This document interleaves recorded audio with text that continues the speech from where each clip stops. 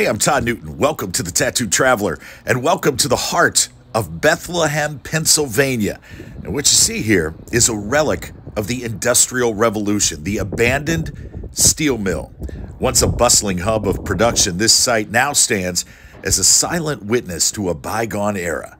Established by missionaries in 1741, Bethlehem played a big part in the American Revolution, but make no mistake, this was a hard-working steel town. The Bethlehem Steel Corporation was founded in 1857 by none other than Charles Schwab.